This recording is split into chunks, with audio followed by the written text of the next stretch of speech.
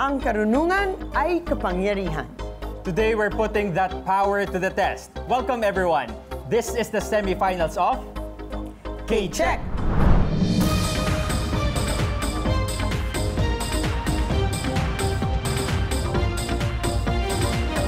Hello everyone, ako po si Attorney Gabby Concepcion. At ako naman si Jules Giang for another semifinal round of KCHECK. Ang KCHECK ay para sa mga gustong sanayin at palawakin ang brain power nila through competition. At ngayon, sa ating semifinals, malalaman natin kung sino sa kanila ang makakarating sa ating grand finals at the end of this week. Samahan nyo kami hanggang sa dulo dahil doon naman ay malalaman natin kung sino ang ating KCHECK champion. So, 4 na contestants from UP Diliman ang dadaan sa ating Karunungan Check sa araw na ito. 3 sa kanila ay weekly winners at meron tayong isa na wild card selected from past contestants whose performance merits a slot in the semifinals. So, ang ating 4 na contestants, nangunguna si Allen, who is a Bachelor of Education Studies student at the UP Open University, and he works part-time as an online tutor and is a fan of Miss Universe. Si Ray Mike naman ay computer science student. Back home, they have 6 cats. In his spare time, he jogs around the campus. Marco is a geography major who doesn't really rap, but enjoys listening to rap music. And today's wild card is business administration student John Vincent. He is mixed-handed, and he will probably explain later, and says he is obsessed with a mango graham shake sold at Area 2. These 4 will be competing under the watchful eyes of today's KCHECK panel of experts. Firstly, we have Assistant Professor Marla Endriga from the Department of Biology of UP Manila. Next, we have Professor Neil Santillan, former chairperson of the UP Diliman Department of History. And finally, we have multimedia artist and Professor Emeritus teaching film at the UP College of Mass Communication, Film Institute, and Communication at the UP Open University, Professor Grace Javier Alfonso. So at ngayon, contestants, this is round 1. Make sure you wait until you are acknowledged before you give your answer so that your answer, if correct, can be given the proper credit. Correct answers are 10 points each, so get ready to buzz in and collect those points. Let's begin.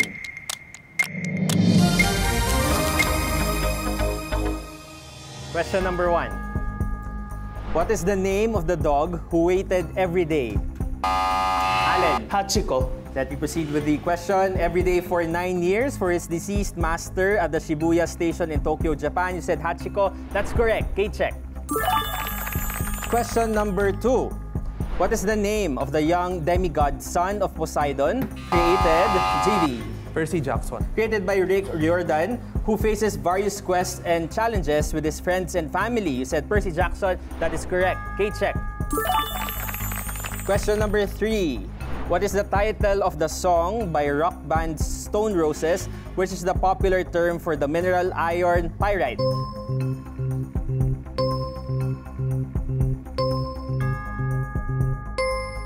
The correct answer is Fool's Gold. Question number 4. It takes about 1 month to create this delicacy where duck eggs are soaked in brine, ash. Allen. Salted eggs. Salted eggs is wrong. Let me proceed with our question. Soaked in brine, ash, quicklime, and rice hulls. Then they are left to ferment, which turns the egg white brown and the yolk green. What is this popular Chinese delicacy? JB. Century egg. Century egg is correct. KCHECK. Question number 5. Which country in Central America has a name that is Spanish for rich coast? Allen. Puerto Rico. Puerto Rico is wrong. Raymond. Costa Rica. Costa Rica is correct. KCHECK. Question number 6. Bernard Arnault is the 2nd richest person in the world in 2023, according to Forbes.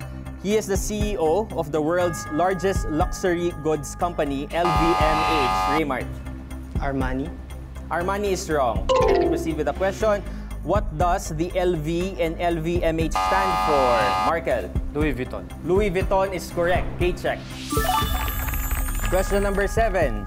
What do you call the shape of the track used in athletics at the Olympic Games? JB. Oval. Oval is correct. KCHECK. Question number 8. In science, if females have 2 X chromosomes, what are the chromosomes of males? Allen. XY. XY is correct. KCHECK. Question number 9.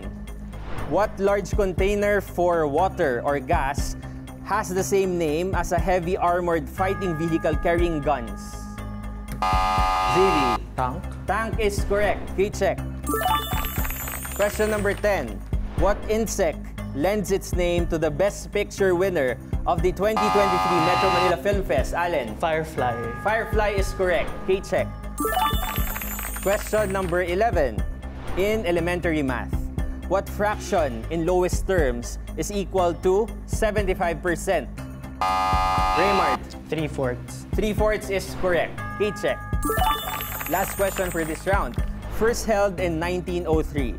What is the most famous cycling race in the world, which is now, Allen? Tour de France. Let me proceed, which is now 3,400 kilometers long. You said Tour de France. That is correct. KCHECK. And that ends round number 1.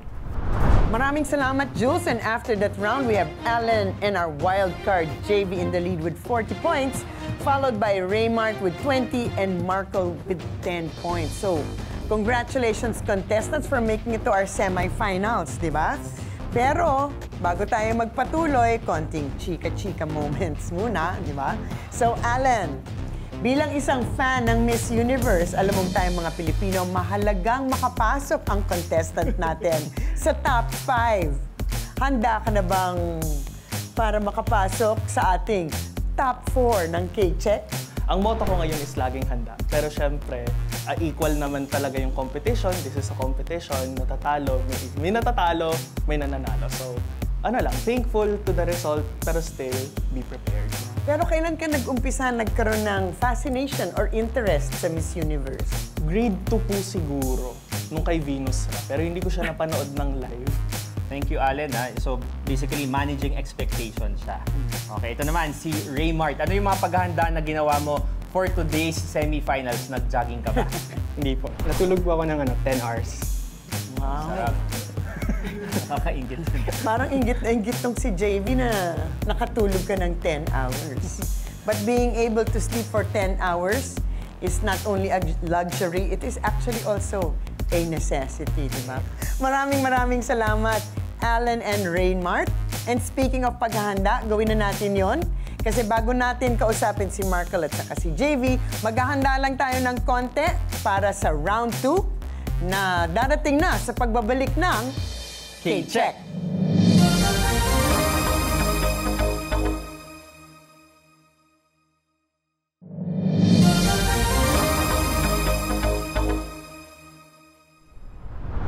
At tuloy pa rin ang ating Karunungan Check. Points recap muna tayo. Nangunguna sina Allen at JV with 40 points each, followed by Raymart with 20 points at si Markel naman ay may 10 points.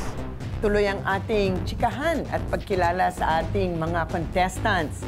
Markel, nung huli ka namin kausap, sabi mo hindi ka nagre-rap kahit na nakikinig ka nga ng rap music. Ngayon ba kaya baka naman pwede kang magbigay ng sample sa amin ng iyong possible rap talent. Sorry po.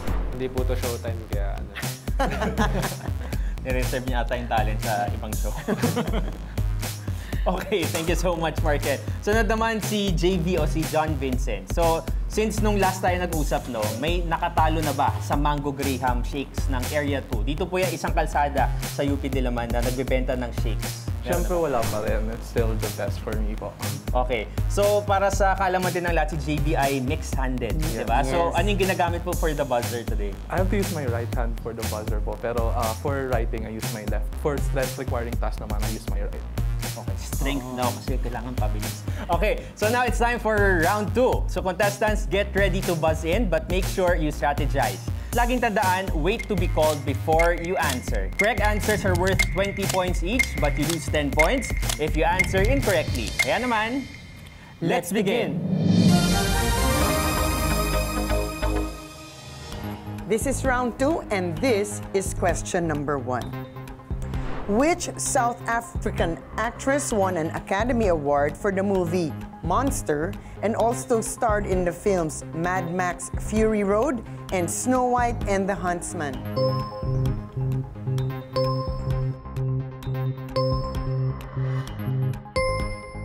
The correct answer is Charlize Theron. Question number 2. What religious and philosophical system was founded in China by the philosopher Lao Tzu? Alan. Taoism. And this emphasizes the relationship between the cosmos and human health, longevity, and ethics. The answer is correct. KCHECK. Question number 3. The city of Sofia is Europe's third oldest capital and is famous for its rich history dating back over 7,000 years. In what country can you find Sofia? Marco. Hungary. The answer is incorrect. JV. Greece. The answer is also incorrect. Raymart or Ellen? Sofia can be found in the country of Bulgaria. Question number 4. What term may refer to an aircraft that does not have a pilot but is controlled by someone on the ground? Raymart. UAV or unmanned aerial vehicle. The answer is incorrect. JV. Autopilot. The answer is also incorrect. This may refer to a term that is an aircraft that does not have a pilot but is controlled. Marco. Drone. Drone, because the complete question is, it's a term that may refer to an aircraft that does not have a pilot but is controlled by someone on the ground, or it may also refer to a male bee. So the correct answer is drone. KCHECK. Question number 5. In what country did a revolution take place between 1787 and 1799 and reached its first climax there in 1789? Alan. France. France is the correct answer. KCHECK. Question number 6. What is the name of the Visayan mythical dragon-like character whose name means bent snake? Alan. Bakunawa. Bakunawa is the correct answer. KCHECK. Question number 7. A pair of alien mummies that mysteriously turned up at the airport in Lima were revealed to be dolls fashioned from both human and animal parts. In what South American country did this expose happen in January 2024? JV. Peru. Peru is the correct answer. KCHECK. Question number 8. Which Australian pop rock band recorded the song She Looks Perfect, which topped the charts in 4 countries? Raymond. 5 Seconds of Summer. 5 Seconds of Summer is the correct answer. KCHECK. Question number 9, this time taken from the Japanese word for pierced meat. What do you call the delicacy consisting of fresh raw fish or meat sliced into thin pieces? Alan. Sashimi. Sashimi is the correct answer. KCHECK. Question number 10. Which sprinter retired in 2017 after winning 8 Olympic gold medals? Marco. Usain Bolt. Usain Bolt won 8 Olympic gold medals. He also held world records in the 100 meters, 200 meters, and the 4x100 meter relay. The answer is correct. KCHECK. Question number 11. What figure of speech is this when a character addresses someone or something that isn't present or is deceased? Raymart. Personification. The answer is wrong. Alan. Apostrophe. Apostrophe is the correct answer. KCHECK. Question number 12. In the 14th century, this disease, dubbed as the Black Death, killed almost half of the population in Europe. Alan. The Black Plague. The answer is incorrect. This is the Black Death, which killed almost half the population of Europe. What is this disease believed to be transmitted by a bacillus carried by flea-bearing rats? Raymart. Bubonic Plague. Bubonic plague is the correct answer. KCHECK. And that's it for round 2. Alright, let's do a points recap after that round. Si Allen ang nangunguna with 130 points at may triple tie tayo for second place. Sila Raymart, Markel at JB ay may 40 points each. Pero hindi pa tapos ang laban. Tandaan, habang may round, may pag-asa. At susunod na ang ultimate pagalingan round sa pagbabalik ng KCHECK.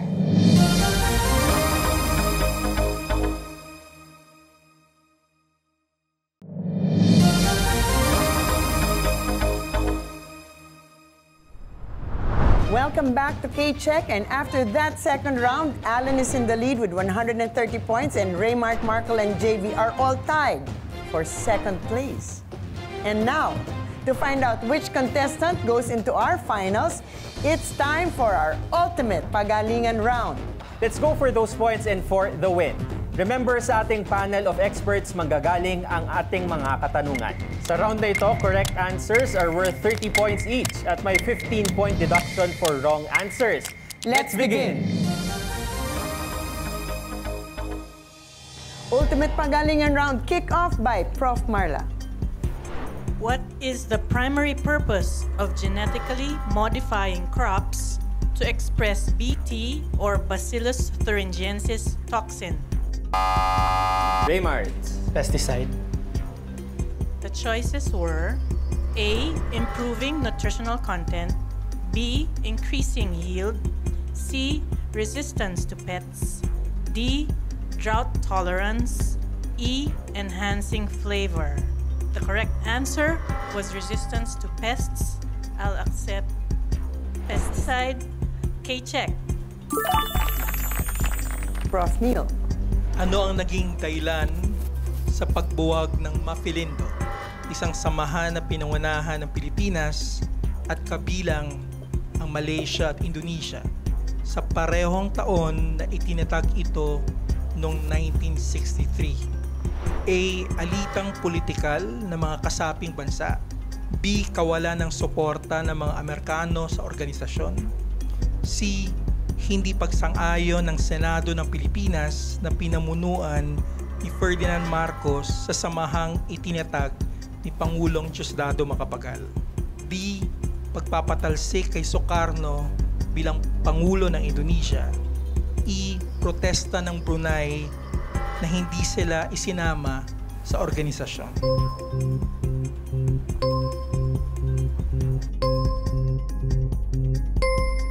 Letter A, alitang politikal ng mga kasaping bansa. Prof. Gina. What is the critically acclaimed Filipino romantic comedy film directed by Sigrid Andrea Bernardo, released in 2017? The film follows the story of Leah, si Alessandra De Rossi yun, a Filipina tour guide based in Japan who loses... Allen. Kita-kita. Kita-kita. KCHECK. Prof. Marla, please. What role do free radicals play in the aging process? A. They slow down aging. B. They accelerate aging by causing cellular... Raymart. B. They accelerate aging. The answer is incomplete. C. They have no effect on aging. D. They promote cell regeneration. E. They improve... Markel. They accelerate aging by causing cellular damage. The correct answer is B. They accelerate aging by causing cellular damage. KCHECK. Prof. Neil. Anong kasunduan ang naging batayan sa peace talk sa pagitan ng gobyerno ng Pilipinas at ng Moro National Liberation Front noong panahon ni Pangulong Fidel Ramos? A. Cairo Accord, B. Damascus Accord, C. Dubai Agreement, D. Jeddah Summit, E. Tripoli Agreement.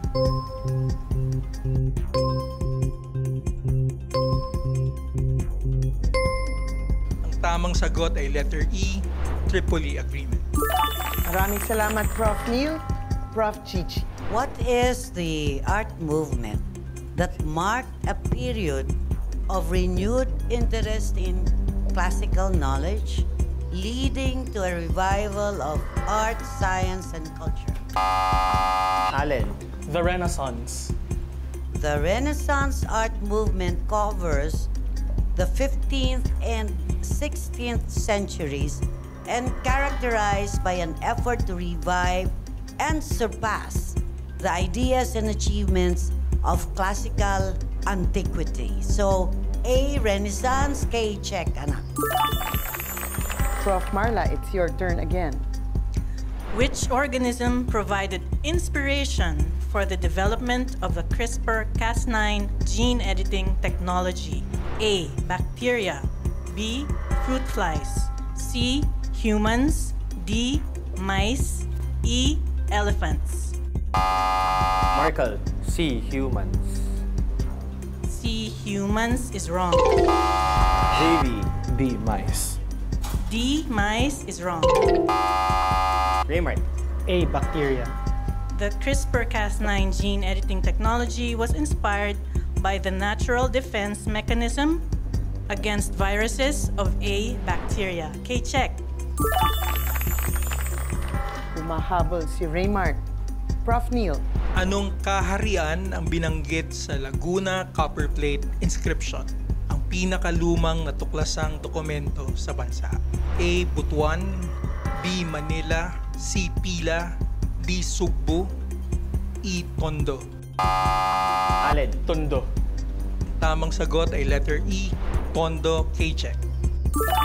Prof. Gigi. What is the other term for formal balance that is a design principle that involves arranging elements in a composition in a way that creates a sense of equilibrium and visual stability? In this type of balance, the elements on one side of a central axis mirror or closely resembles those on the other side. A, asymmetrical balance. B, Allen. Symmetrical balance. in symmetrical balance, the distribution of visual weight is evenly distributed on the left and the right side of a given visual space. The correct answer is C, symmetrical balance. K, check. Prof. Marla. For the last round on our ultimate pagalingan round. What is the purpose of a radiation monitoring badge in radiation dosimetry? A, to measure radioactive decay. B, to detect beta particles. C, to monitor external radiation exposure. D, to measure absorbed dose from alpha particles. E, to measure the radiation half-life.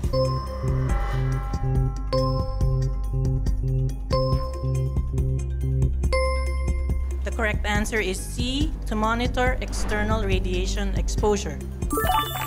Prof. Neil. Ano ang tawag sa nangyaring massacre ng mga magsasaka noong 1987? Allen. Hacienda Luisita Massacre. Mali. Bilang protesta sa kakulangan ng gobyerno ni Pangulong Corazon Aquino na magpatupad ng reformang agraryo. A. Escalante Massacre. B. Hacienda Luisita Massacre. C. Mindiola Massacre. D. Palembang Massacre. E. Panique Tarlac Massacre. Markle. E. Paniki Tarlac Massacre. Mali. Raymart or JV, pwede pa kayong sumagot. Ang tamang sagot ay letter C. Mindiola Massacre. And for our final question, Okay. by no other than Professor Gigi. Okay, popular culture naman po tayo ngayon. What was Sharon Cuneta's 1978 first hit single when she was a 12-year-old newcomer? A. Bituing Walang Ningning. B. Langis at Tubig. C. P.S. I Love You. D. My One and Only Love. E. Mr. DJ.